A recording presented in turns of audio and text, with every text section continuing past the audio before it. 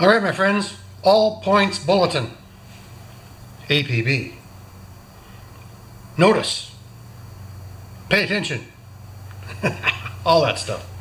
So I was just on Lawnmower Lady's live stream today. I was lucky and fortunate enough to be one of the video members on that live stream, and she gave away some GIS screwdrivers. And yes, you old timers, GIS screwdrivers, I got a cheap one, beat the old Phillips for Japanese screws, which have a dot on close to the X, and regular Phillips. They still work better than our standard Phillips screwdriver. Anyway, she gave a set of those away and a set of 2 1/4-inch stubby ratchets for her 1,000 subscriber celebration. They're good for her. But in that discussion, that happened. But she made a piston stop for a chainsaw or 2-stroke engine or whatever, so that you can get stuff off the crankshaft and stop the piston in its tracks, and you can spin whatever you need to do, spin either way, out of a spark plug. It's absolutely brilliant. So I'm going to use this old torch plug that I just took out of a Power engine, and if I can do this, I don't know, it's going to be quite a bit of work, but I'm going to take out the porcelain, and then what she did with hers, and I'm going to do the same thing, maybe a different, we don't know yet. She used a stud that holds the toilet seat down, and she used that into the spark plug to stop the piston from rotating. Isn't that brilliant? So kudos to Stella. That's her name, Lawnmower Lady. But I call her the Lawnmower Lady. And her grandfather was a master mechanic, and now she is too. So let's just see what we can do here. I don't even know where to start. Grinder. Okay, let's go. Let's cut that ground off there. We can't hurt anything because it's a torch plug anyway, right?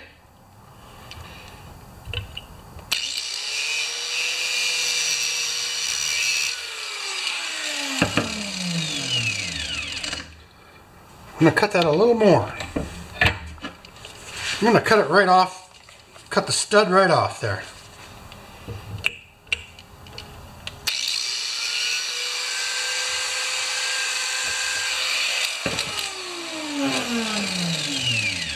Put a bit of an up angle on that bad boy too. Stella's laughing at me already.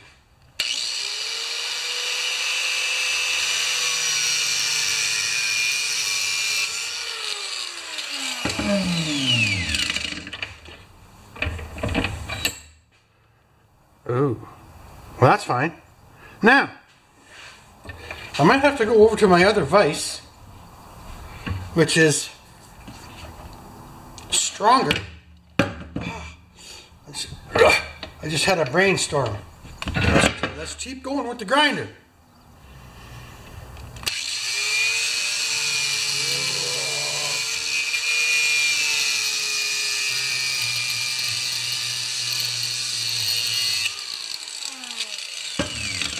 Porcelain tough.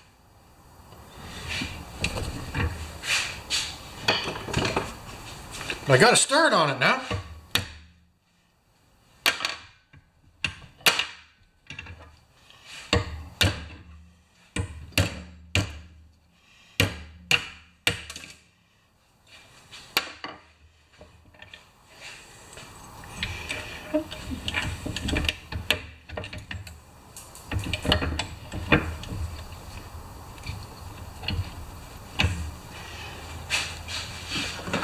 My red pliers.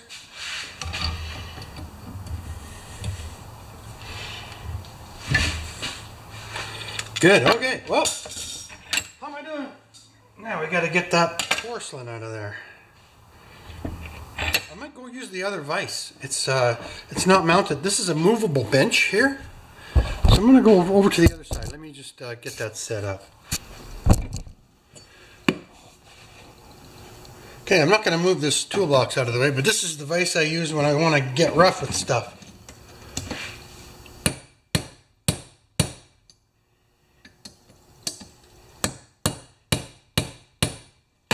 And it's still slipping through. I might have to change my mind about torch spark plugs.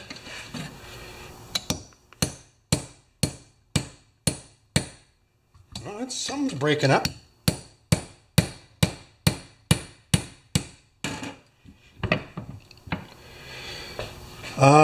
I got a noise maker.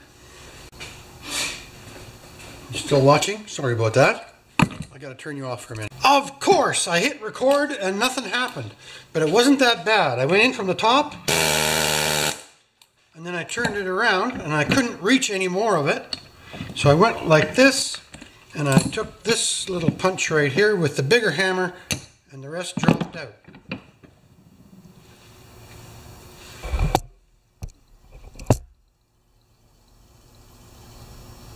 There we go. Okay, so now we're going to go back over here and we're going to see if we can thread that toilet bowl bolt in the toilet seat bowl bolt into this. Be right back. Okay, there's the vise I did the final breakout on.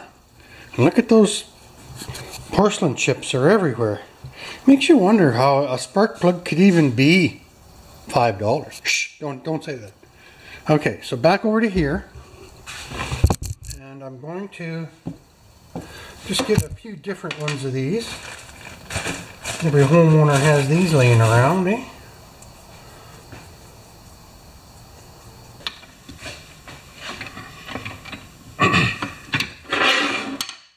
So what's your mother gonna say, Billy? You ready?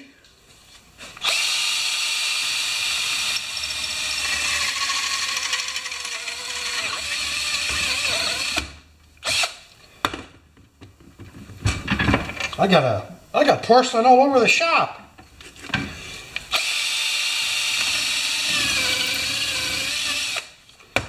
That might just do it. Like we're talking shaving her thin here. Wouldn't that be fun? Okay.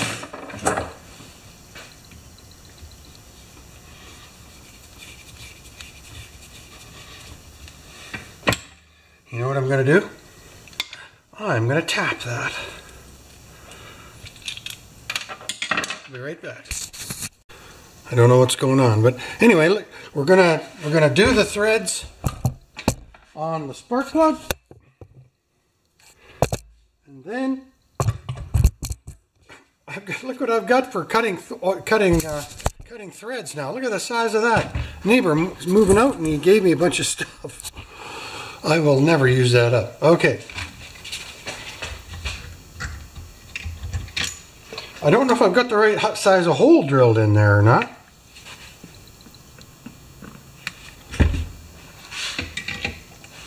But all we can do is try. And if it takes a metal 3/8, why not go to, well, the plastic, we'll try it on a saw after. In a second video.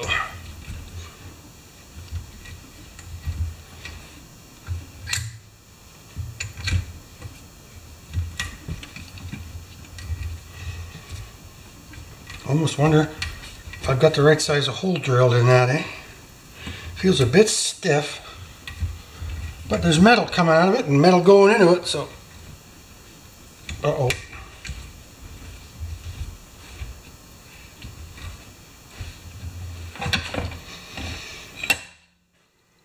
It's working its way through.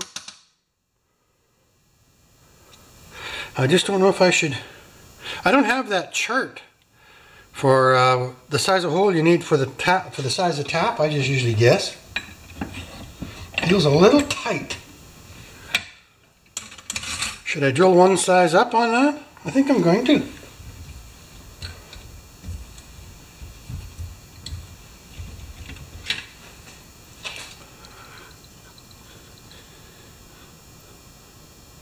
Yeah,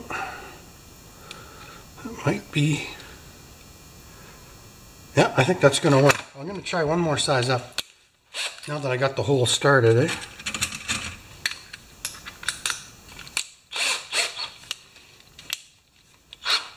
Yes, the computer's right over there. I could Google it too, right? There, that should make it slightly easier. I'm excited about this little project, you guys.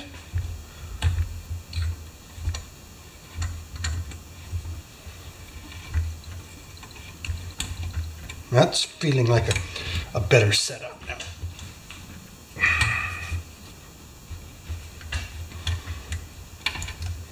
I gotta check the computer. 5/16 hole for a 3/8 tap.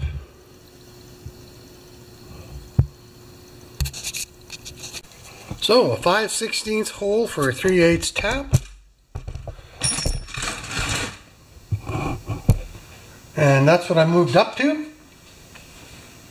So let's keep going. There's quite a bit to thread, which is good, because I'm going to want to, I might end up swapping the plastic stud out for a rounded metal one, right? That's a pretty long tap too, which is fine, because the plastic's not as strong as the metal.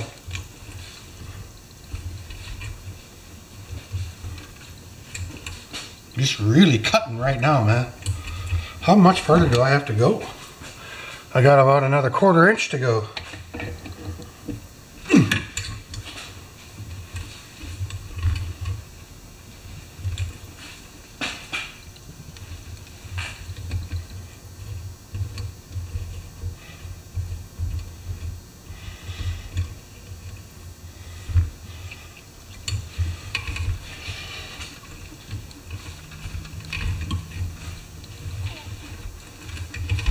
You guys are with me, right?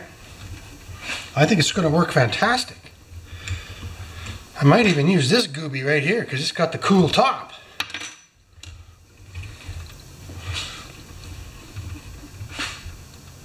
This is one of my favorite things, making homemade tools, guys. I almost got out my shake and brake to do the spark plug, but I didn't have a socket to fit on the end of it.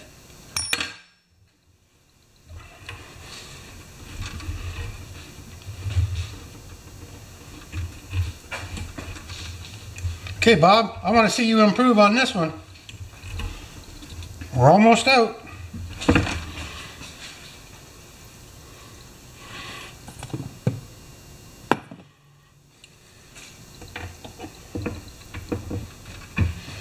And we can have it we can have it adjustable with a little small 3/8 bowl nut and a washer too, to set the depth.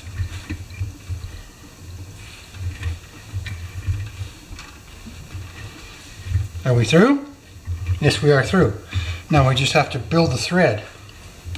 You can see I'm getting almost a full revolution per. Let's take it right out, clear it out. Close.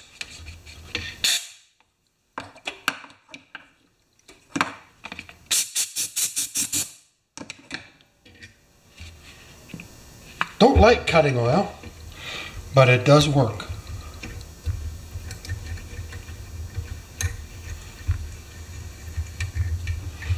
So when this is all done, as long as that plastic bar doesn't break off inside the cylinder of the 2-stroke engine I'm working on,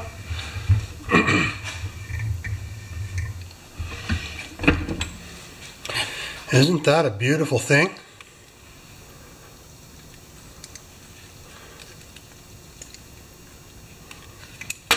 Drop my watch!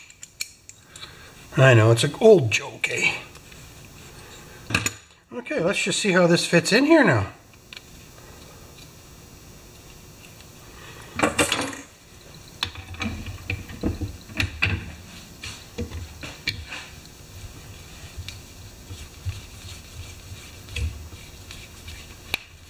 Well, it's pretty tight.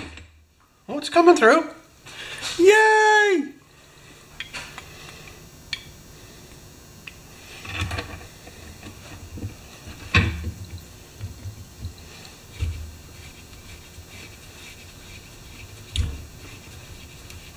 Pretty tight though.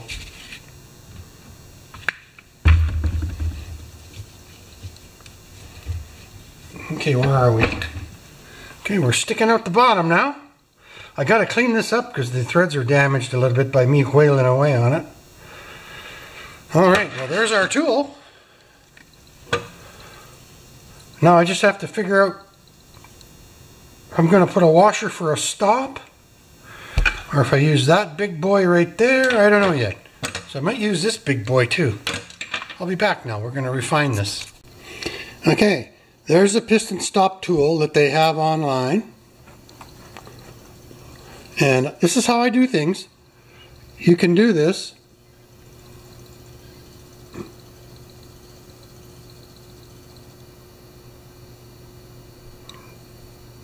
That's it.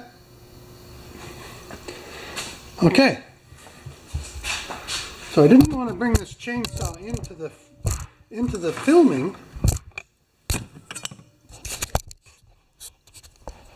because this chainsaw isn't going to be running for a long time. But now, just for show here. Okay, piston turns.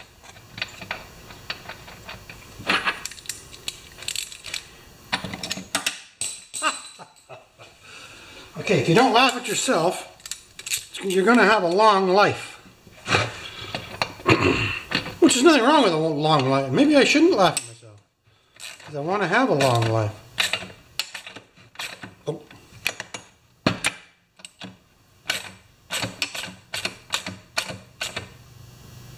Okay. Okay, piston no longer goes around and around. So now I need the tool to get that off. And I'm going to make one of those. I've got an old 11/16 socket sitting around here.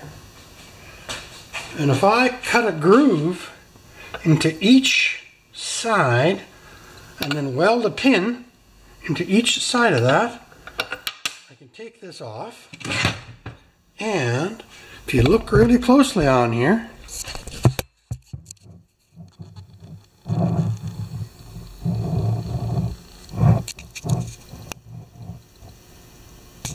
it says right there, off. Can you see that?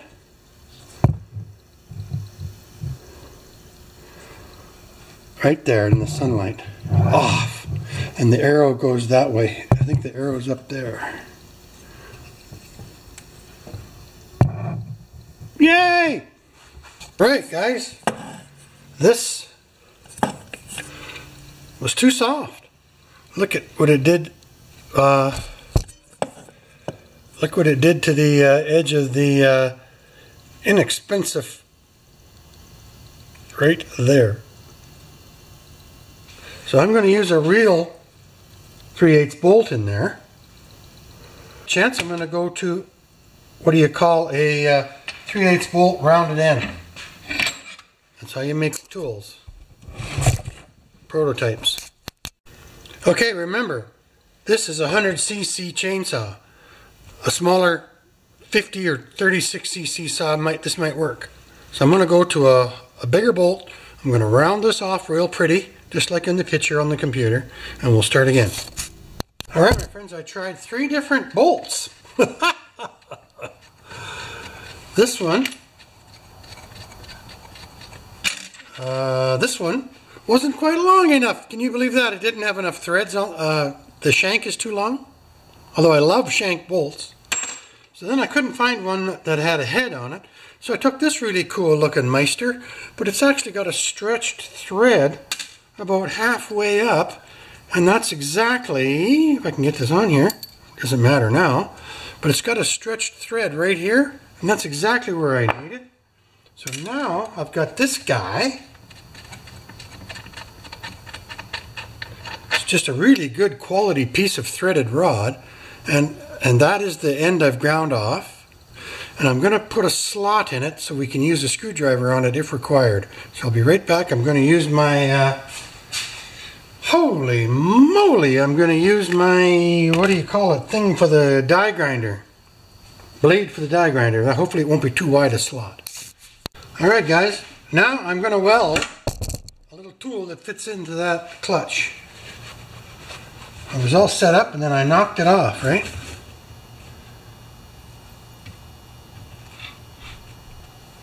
Good. All right, my friends. Here's my new tool I just made. Not pretty. We're going to see if it works.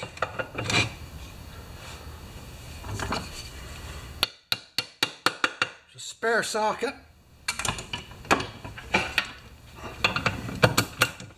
Made with a AC stick welder.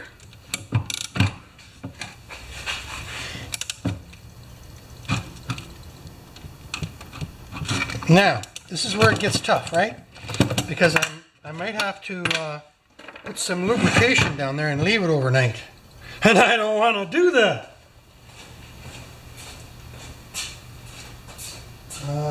There we go. Best loosening compound on earth, transmission fluid and acetone.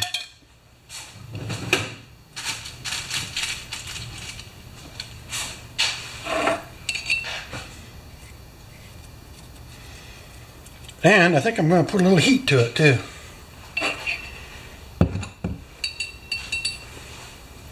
Why not?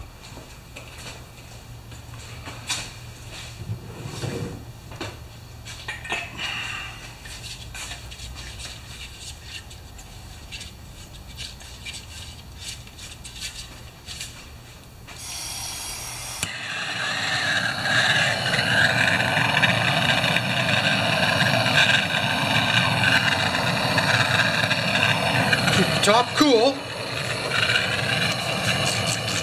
and the bottom hot.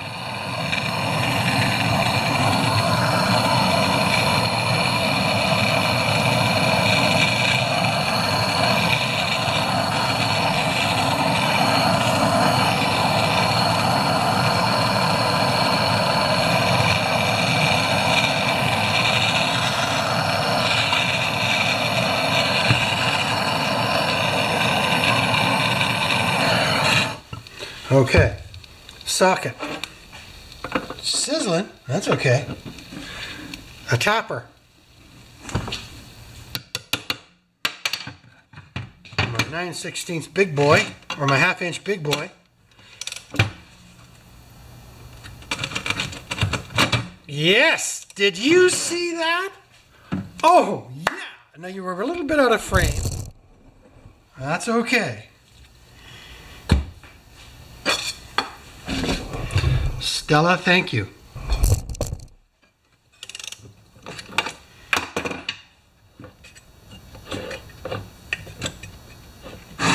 It's hot. Ooh, better spray it with a little bit of water here. Whew, real hot.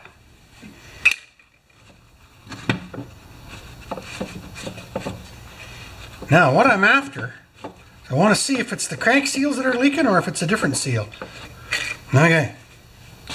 Glove or something here. Good. Oh, we got another plate? Oh, it's a cover.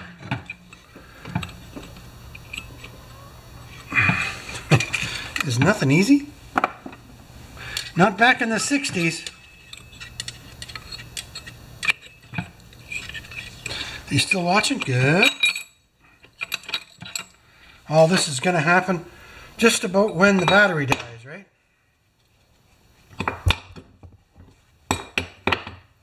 Good. Now this is evidence. I've learned this now after working on a few saws this year, because I've gone to saws 301, right? You see this fuzzy stuff? It's not around on the point side, it's just on this side. So now, I might even be able to do this by blowing into here. Look at that. I have a hose connected to the carburetor breather. We'll zoom you in, baby.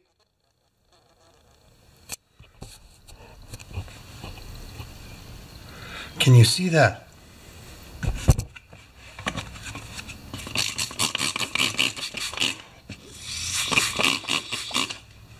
Now I'm going to just take a rag and wipe that off of there, and we're going to get a good look at the seal. You might not even have a seal. Wouldn't that be sad? Now the last one of these I did, I noticed that the seal was standing proud of this ridge here, and I just tapped it in. There'll be no tapping this one in. Okay, Klaus, I'm going to use your blower.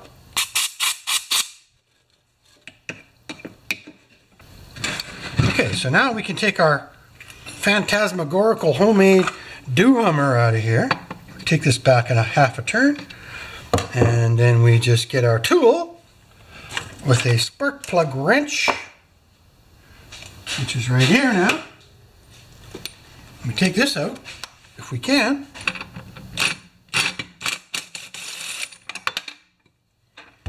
So there's my new tool.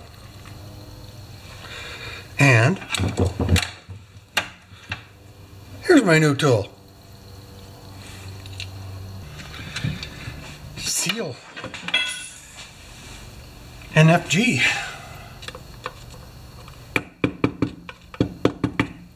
That's a metal seal too.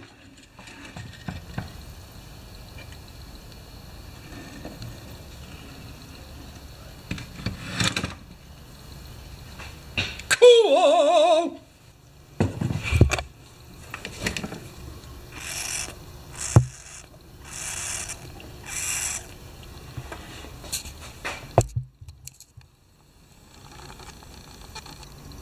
Thanks, Stella. I wouldn't have done it without you. So when I did the Pioneer saw, it had a bad crank seal too, and the flywheel side was full of this dark schmoo, which is just bubbly oil from the oil inside the crankcase coming through the seal right there, right? Ugh. So I put the spark plug back into it so it wouldn't get full of uglies. And so what I used, you guys know that's actually part of a spark plug, right? And this is an old socket I have 2 of or 3 of, and I needed the rods to fit into that to take it off counterclockwise. And don't forget, I've got the muffler side blocked off here, so that and the carburetor is actually doing a pretty good job of blocking off the top end. And just by blowing on this tube, I'm getting enough pressure, so you can imagine how much that was leaking, eh?